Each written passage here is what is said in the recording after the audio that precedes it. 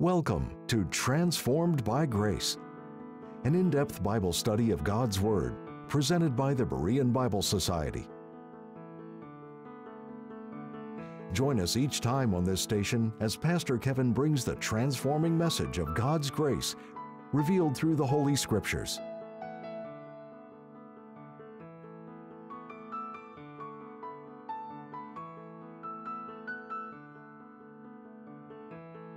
Out of the furnaces of war come many true stories of sacrificial friendship. One such story tells of two friends in World War I who were inseparable. They had enlisted together, trained together, were shipped overseas together, and fought side by side in the trenches. During an attack, one of the men was critically wounded in a field filled with barbed wire obstacles, and he was unable to crawl back to his foxhole. The entire area was under a withering enemy crossfire, and it was suicidal to try to reach him. Yet his friend decided to try. Before he could get out of his own trench, his sergeant yanked him back inside and ordered him not to go. It's too late, you can't do him any good, and you'll only get yourself killed. A few minutes later, the officer turned his back, and instantly the man was gone after his friend. A few minutes later, he staggered back, mortally wounded, with his friend now dead in his arms. The sergeant was both angry and deeply moved. "What a waste," he blurted out. "He's dead and you're dying. It just wasn't worth it." With almost his last breath, the dying man replied, "Oh, yes, it was, Sarge. When I got to him, the only thing he said was, 'I knew you'd come, Jim.'" Silas fought side by side with the Apostle Paul in the trenches of ministry and the spiritual battle. He was a true friend to the apostle. When they faced opposition in Philippi, they were both drug into the marketplace, faced the same beating, and were imprisoned together. To be there was sacrificially costly, but Silas stood with the apostle. And following that episode, Silas didn't leave Paul. Instead, he continued fighting the good fight of the faith with him. In this episode, we'll look at Paul's faithful co-worker, Silas. Acts 15:22-27 read, "Then pleased it the apostles and elders with the whole church to send chosen men of their own company to Antioch with Paul and Barnabas, namely Judas, surnamed Barsabas, and Silas, chief men among the brethren. And they wrote letters by them after this manner. The apostles and elders and brethren send greeting unto the brethren which are of the Gentiles in Antioch and Syria and Cilicia. For as much as we have heard that certain which went out from us have troubled you with words, subverting your souls, saying, Ye must be circumcised and keep the law, to whom we gave no such commandment. It seemed good unto us, being assembled with one accord, to send chosen men unto you with our beloved Barnabas and Paul, men that have hazarded their lives for the name of our Lord Jesus Christ. We have sent therefore Judas and Silas, who shall also tell you the same things by mouth." This is the first mention of Silas in the Bible. Silas has two names used in the Scriptures, Silas and Silvanus.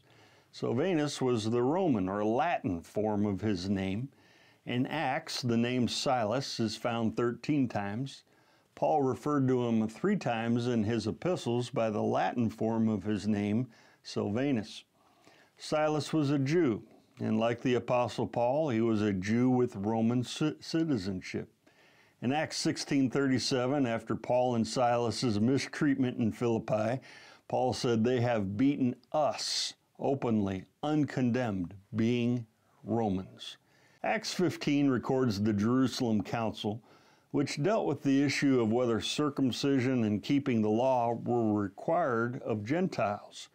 Paul and Barnabas met with the apostles and elders of the Jerusalem church, which included James, the Lord's half-brother, and Peter, as we read in Acts 15 here.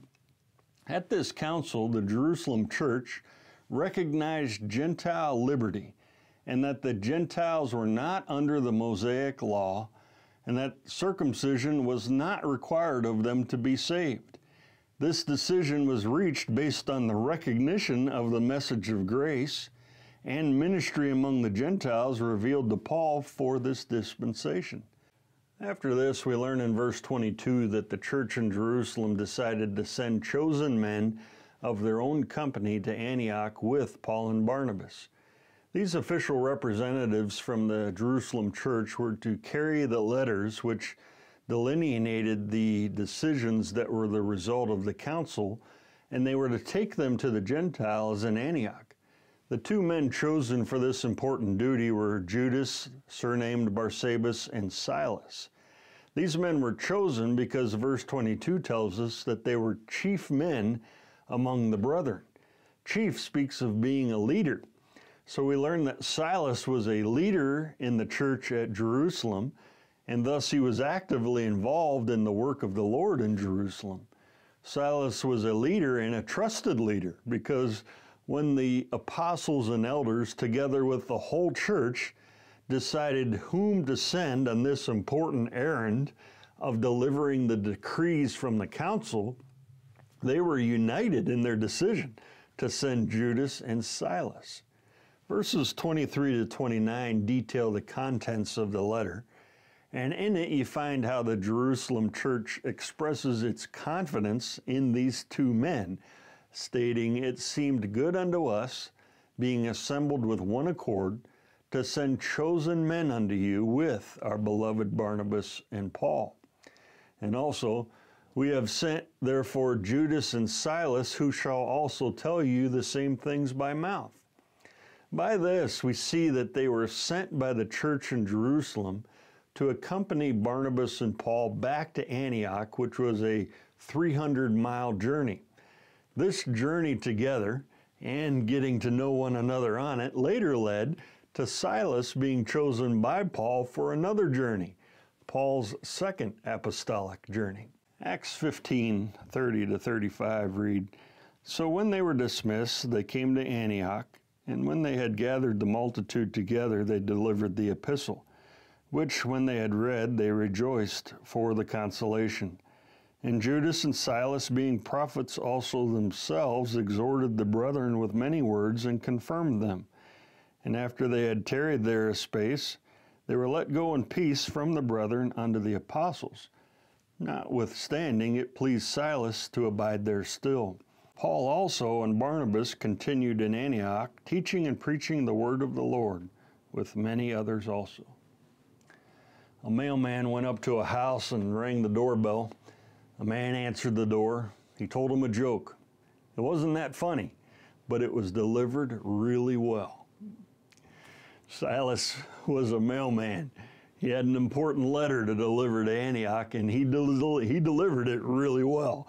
Silas faithfully carried out his duty in traveling with Paul, Barnabas, and Judas to Antioch. Arriving there, they all gathered the multitude from the church together, and Judas and Silas delivered the letter from the council. Reading the good news of their liberty from the law caused the assembly in Antioch to rejoice for the consolation, for this great comfort. Judas and Silas stand in such contrast to the Judaizers who had come to the Gentiles in Antioch, which you read of in verse 1 of this chapter, who had cast doubt on their salvation, stating, "Except ye be circumcised after the manner of Moses, ye cannot be saved." Unlike those men, Judas and Silas were officially commissioned by the church in Jerusalem to come to encourage the Gentile believers and give confirmation of their salvation apart from circumcision and the law. And that, of course, caused the Gentiles to rejoice. At Antioch, Silas and Judas encouraged the Gentile brethren in their faith, and we learn that they were prophets also themselves.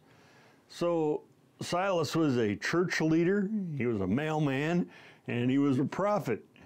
Earlier in Acts 13, verse 1, we learn about other prophets in the local church at Antioch.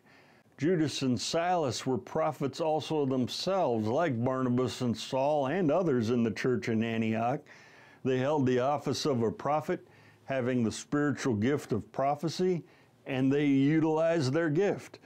Prophets supernaturally spoke revelation from God by the Spirit and by God's authority without error. They literally spoke the Word of God. And by speaking the Word of God, Judas and Silas exhorted the brethren with many words and confirmed them.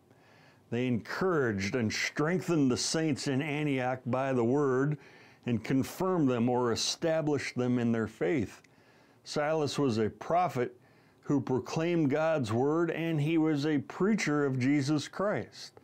In Paul's second epistle to the Corinthians, he wrote, "For the Son of God, Jesus Christ, who was preached among you by us, even by me and Silvanus and Timotheus, was not yea and nay, but in him was yea." You can tell Silas was a preacher because Acts 15:32 says he exhorted the brethren with many words. Preachers have trouble saying anything with just a few words, and we usually say it with many words. But Silas had a lot to say because of what he was preaching. He was preaching Jesus Christ, and we can never say enough, and we can never stop talking about him, our blessed Savior. After Judas and Silas had delivered the letter and exhorted the brethren by the word, they were sent back by the church to the apostles in Jerusalem with their greetings. Judas left and returned to Jerusalem, but verse 34 states, "Notwithstanding, it pleased Silas to abide there still." Silas decided to stay a little longer in Antioch. During Silas's extended stay, Paul and Barnabas were teaching and preaching the word in Antioch as they had done in the past. Then verse 36 states, "And some days after, Paul said unto Barnabas, Let us go again and visit our brethren in every city where we have preached the word of the Lord, and see how they do." Paul suggested to Barnabas that they return to the cities where they had planted churches during their first apostolic journey to see how they were doing. Barnabas agreed, but he wanted to take John Mark with them. But because John Mark abandoned them on their first journey, Paul said, "No way." Their disagreement was so sharp that they split over the issue. Barnabas then took John Mark and went to Cyprus. And with Silas still being in Antioch, Acts 15:40-41 reads, "And Paul chose Silas and departed, being recommended by the brethren unto the grace of God. And he went through Syria and Cilicia, confirming the churches." Silas accompanied Paul on his second apostolic journey. And they first went over the area of Syria and Cilicia, confirming the Gentile churches that Paul had planted prior to his first apostolic journey. Tarsus was in Cilicia, so they likely went there to visit with Paul's family and those he had led to Christ during the 5 to 6 years of ministry that he had there. Then in chapter 16, we'll learn how they went up to Galatia, to Derbe and Lystra, and there a young man named Timothy joined Paul and Silas on their journey. Also, as they went through the cities, they delivered them the decrees for to keep that were ordained of the apostles and elders, which were at Jerusalem. Silas kept delivering the mail as a faithful mailman. As they traveled to different Gentile cities, Silas continued to share the letter of good news about Gentile liberty from the law that had been decided at the Jerusalem Council. From Derbe and Lystra, Paul, Silas, and now Timothy went throughout Phrygia, the region of Galatia. Having traversed this area by the Holy Spirit, they were led to Troas, where Luke joined the team. Here in Troas, as a result of the vision given to Paul of a man of Macedonia beckoning them to come and help, this missionary team of 4 men now, armed with the sword of the Spirit, invaded Europe with the gospel of the grace of God. Acts 16:19-25 read, "And when her masters saw that the hope of their gains was gone, they caught Paul and Silas, and drew them into the marketplace unto the rulers, and brought them to the magistrates, saying, These men, being Jews, do exceedingly trouble our city, and teach customs which are not lawful for us to receive, neither to observe, being Romans. And the multitude rose up together against them, and the magistrates rent off their clothes, and commanded to beat them. And when they had laid many stripes upon them, they cast them into prison, charging the jailer to keep them safely, who, having received such a charge, thrust them into the inner prison, and made their feet fast in the stocks. And at midnight Paul and Silas prayed, and sang praises unto God, and the prisoners heard them. Arriving in Europe, Paul, Silas, Timothy, and Luke headed for the chief city of that part of Macedonia, which was Philippi. Here at Philippi, at a riverside prayer meeting, a woman named Lydia was saved, and then her household, and they were the first converts in Europe. Then there was another woman in Philippi, a slave girl with a divining spirit, who hounded Paul and his co-workers, crying out, These men are the servants of the Most High God, which show unto us the way of salvation. This was a true testimony about Paul, Silas, Timothy, and Luke. They were each servants of the Most High who came to Philippi to share the gospel of salvation. The source of this testimony was the problem, however, and her words were hindering the gospel in Philippi. And thus Paul commanded the demon to come out of the girl. The masters of this girl, who lost money by her no longer having the ability to divine, caught Paul and Silas and dragged both of them into the marketplace to face the authorities. Paul and Silas were then falsely accused before the magistrates of teaching customs that were not lawful for them to observe as Romans. The magistrates then tore off the clothes of both Paul and Silas and ordered that they be beaten. After many stripes were laid on them, they were cast into prison. The jailer was charged to keep them secure. So obeying that charge, he put them into the inner prison and also put their feet in stocks. In all of this, Silas was side by side with Paul. He was a companion with him in suffering and a true friend in the Lord. Then you see the faith of Silas, who, with Paul, at midnight in that prison, after all this had happened, prayed and sang praises unto God. This was the second prayer meeting in Philippi. The first one was by a river. This one was in a prison. They prayed and sang with their backs throbbing in pain and still bleeding while in a foul-smelling prison pit. Their response was wholly and totally unnatural. They had no idea what was about to happen with God creating an earthquake to deliver them. Their prayer and praise sprung from Paul and Silas being men of faith, men of the Word, and men of the Spirit. Charles Spurgeon said, anyone can sing in the day. It is easy to sing when we can read the notes by daylight, but the skillful singer is he who can sing when there is not a ray of light to read by. Songs in the night come only from God. They are not in the power of men. At midnight, God's precision earthquake opened the jail doors and loosened their chains. The jailer, seeing the prison doors open, naturally assumed the prisoners had fled and he was about to kill himself. Paul called out to him, assured him that they were all still there. The jailer, trembling, then came and fell down before both Paul and Silas and asked both of them, Sirs, what must I do to be saved?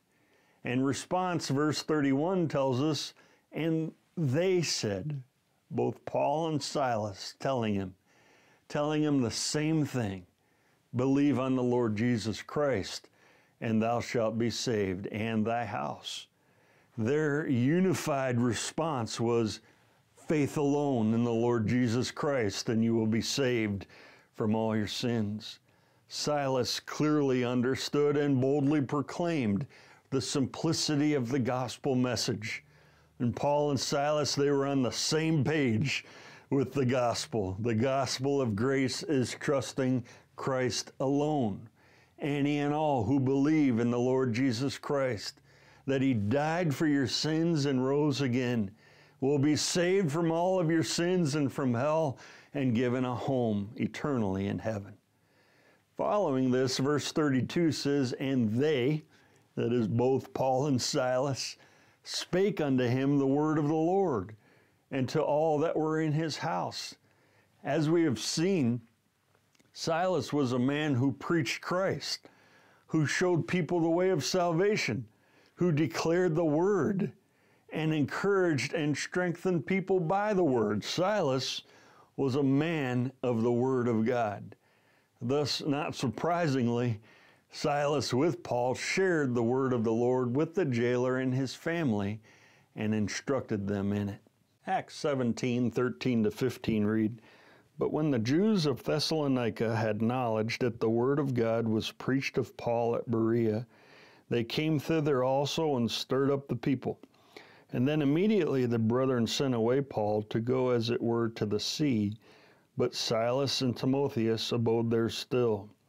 And they that conducted Paul brought him unto Athens, and receiving a commandment unto Silas and Timotheus for to come to him with all speed, they departed.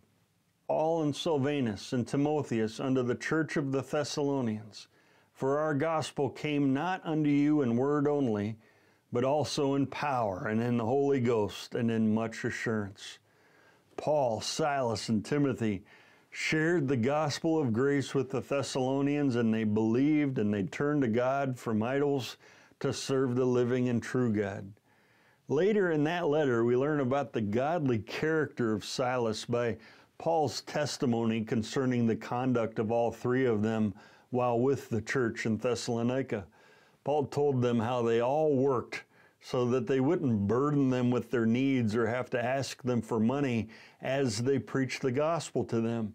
And Paul further stated that ye are witnesses, and God also, how holily and justly and unblameably we, Paul, Silas, and Timothy, behaved ourselves among you that believe. Being driven out of Thessalonica by persecution, Acts 17:10 states that the brethren sent away Paul and Silas by night unto Berea.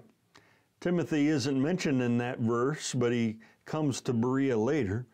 After ministering in Berea for a time, the Jews of Thessalonica came over to Berea and stirred up persecution against Paul, Silas, and Timothy. With fortitude and faith, Silas and Timothy then stay in Berea to teach and care for the new believers there in the midst of persecution. Paul was forced to leave by that same persecution. Paul was then accompanied by some of the Berean believers who took him to Athens. Arriving in Athens, Paul told these friends from Berea that when they returned home, they should instruct Silas and Timothy to join him in Athens as soon as possible. Acts 18, verses 1 and 5, read, "After these things, Paul departed from Athens and came to Corinth. And when Silas and Timotheus were come from Macedonia, Paul was pressed in the spirit and testified to the Jews that Jesus was Christ." This is the last we read of Silas in the book of Acts. We are not told that he accompanied Paul on his return to Antioch to complete the second apostolic journey of Paul. Paul moved on to nearby Corinth after being in Athens, and it was here that Silas and Timothy rejoined the apostle after their ministry in Macedonia. Paul stayed in Corinth for 18 months, according to verse 11 of this chapter. He wrote 2 letters to the Thessalonians during this time period, and Silas's name appears in both letters. In the second, later letter, Silas is still with Paul in Corinth. As Paul wrote in 2 Thessalonians 1:1, "Paul and Silvanus and Timotheus unto the church of the Thessalonians in God our Father and the Lord Jesus Christ. As mentioned earlier, Paul noted Silas's preaching ministry here in Corinth. Silas was a preacher like Paul and Timothy, and he was also a man of prayer like these men as well. In both letters to the Thessalonians, Paul wrote of the faithful prayer ministry of this team of three men when he wrote, "We give thanks to God always for you all, making mention of you in our prayers. And wherefore also we pray always for you." We can only guess what happened to Silas after this. He might have died. He might have gone back to Jerusalem. He might have ended up working with Peter, because in 1 Peter, Peter wrote about Silvanus, a faithful brother, to whom he had dictated that letter of 1 Peter. Silas goes quietly off the scenes of biblical history, yet there is so much we can learn from this faithful man's life. Psalm 119, verse 63 reads, "And I am a companion of all them that fear thee, and of them that keep thy precepts." This was true of Paul with his co-worker Silas, and of all his other co-workers, such as Barnabas, Timothy, and Luke. Silas was one who feared God, who kept his word. He willingly and sacrificially faced the afflictions that went with ministering with Paul and sharing the truth of the gospel of grace. On their 3-year journey together, he willingly made his way with Paul, Timothy, and Luke through Syria, Cilicia, Galatia, Philippi, Thessalonica, Berea, and Corinth. He traveled, preached, evangelized, prayed, worked, was persecuted, beaten, and jailed with Paul. And in that prison cell in Philippi, his faith still inspires believers today for him to be able to pray and sing praises to God in that difficult circumstance. Silas was at the forefront of the battle when he worked with Paul, and he had the battle scars to prove it on his back. But he stood shoulder to shoulder with the apostle, and he did not retreat, he did not back down. And Silas shows us what it means to endure hardness as a good soldier of Jesus Christ.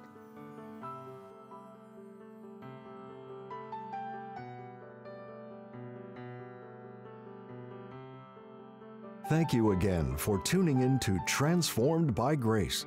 We appreciate your prayer support and the financial gifts. The purpose and mission of the Berean Bible Society is to help you understand the whole counsel of the Word of God. For more information, visit our website at www.bereanbiblesociety.org or give us a call at 262-255-4750. Or if you prefer, write us at the Berean Bible Society, P.O. Box 756, Germantown, Wisconsin, 53022. Now until next time, may you be transformed by God's grace.